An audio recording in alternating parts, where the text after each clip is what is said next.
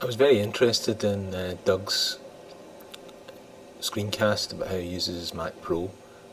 Doug is of course very interested in productivity, and there were some really nice tips. Some of the web applications, especially this IFTTT, I'd not seen and intend to explore. He also asks other people if they'd be interested in doing this. I thought I'd give it a wee shot. I think I use my Mac quite differently than Doug. Doug used spaces extensively, and that's something I don't use. I tend just to have lots and lots of things open at once, and I tend to shift through my open applications with Command Tab, which suits my way of working. My main browser is Safari, which is a built-in Mac browser. I like it for a couple of reasons. One, it's pretty quick to launch. I like some of the add-ons and things, and it's to me feels slightly simpler than Firefox and other things. A few add-ons that I use. One is Safari Stand, and I only really use that for one reason, is because when I control click or right click, I can copy link HTML tag, which is very handy for writing web pages or blogging. I can also use the wee widget up here to do the same thing for the whole page.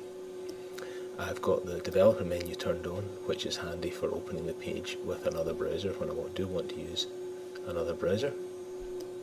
And also the debug menu is sometimes useful. Because I do a wee bit of web stuff, I'm interested in inspecting various things on a web page, and this is a wee bit like, I think, Firebug for Firefox, but somewhat simpler. I can see all the resources on the page, have a wee look at them, you can have a wee look at the images and the various scripts and things that have been used, and of course check the console for various JavaScript errors, which is quite handy. Unlike an awful lot of other people, I'm still hooked into mail for my email, the Apple Mail. I use a .mac account, got a family set up there, so my family all use it, and it also syncs my bookmarks between, using Mobile Me, it syncs my bookmarks between my home Mac and my desktop machine at work. Another application I spend an awful lot of time in is TextMate, which is a text editor for programmers. Now, I'm not really a programmer, but it is very good for writing HTML and blog posts. It's just an old blog post I've got, and with a keyboard shortcut it's quite easy to preview. Another keyboard shortcut will post it to my blog with the MetaWeblog API, and one of the great things is that if you have, for instance, an image down here, I can drag that into TextMate and just drop it in and click upload image, and it'll upload it to my blog and insert the HTML for me. I'll just not bother with that at the moment. I very much like drag and drop. Another thing I use a lot for web stuff is a very nice wee image editor called ImageWell, which again you can paste or drag images into. It does some very simple editing. You can quickly add callouts or bubbles, set the colour. It's a wee bit more flexible, I think, than things like Sketch, and quite simpler as well. And it can be set up to send to my iDisk or send to my blog or send to Flickr straight from the application. And the other thing again is I can drag and drop that and drop it into TextMate, and it will upload. So it drags like as if you're dragging straight from the file, so I don't actually have to save an ImageWell, I just drag it out of ImageWell and use it. If I do want to save it, I can just drag it out and drop it on the desktop there. My Finder I tend to use, I never see my desktop because I've usually got a couple of windows open, and I constantly switch views from column view to this view here, I don't know what you call that, but I use it a lot, and very often it's by date modified so I can see what I'm working at the top. This folder here is inside, of course, Dropbox.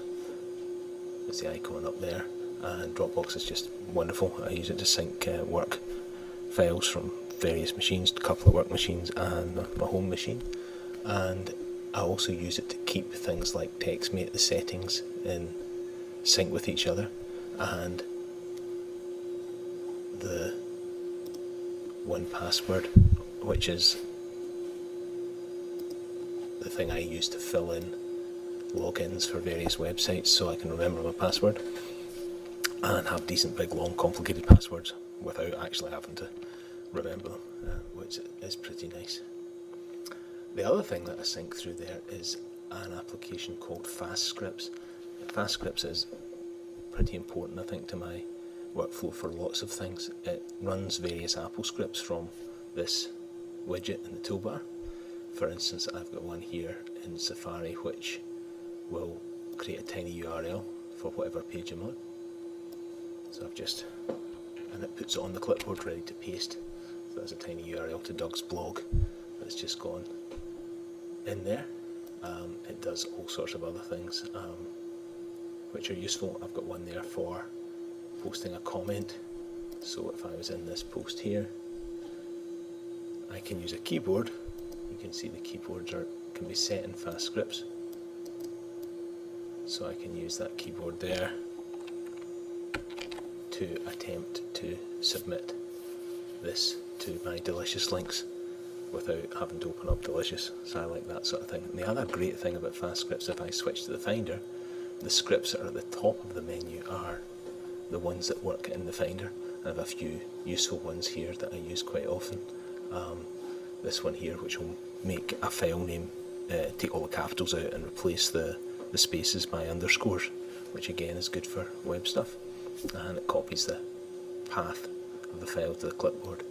So all sorts of scripts sit in there and they sync across my different machines, so I like that. I tend to use the pretty standard Mac applications. I keep my photos in iPhoto, I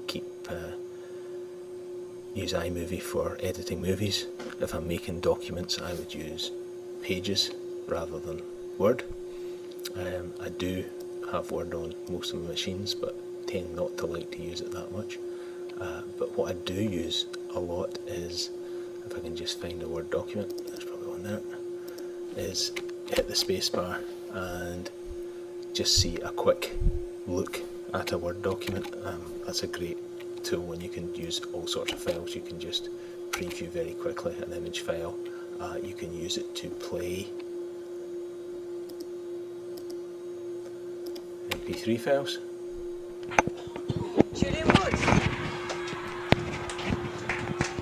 Brilliant. Hi. Without having to open the application, so I like this quick look thing. I'm recording this in an application called ScreenFlow, which records. You can see its icon sitting up in the menu bar there. I'm going to stop it in a wee minute. You can use QuickTime Pro to record, but ScreenFlow allows you to do a wee bit of quick editing and zooming, which I quite like. I make a reasonable number of video podcasts, so I use this. The other thing of QuickTime I use, as well as having QuickTime X, I keep an old copy of QuickTime 7 on my machine because it's a bit more flexible and scriptable than other applications. So that's some of the ways I use my Mac. I hope you found that vaguely interesting.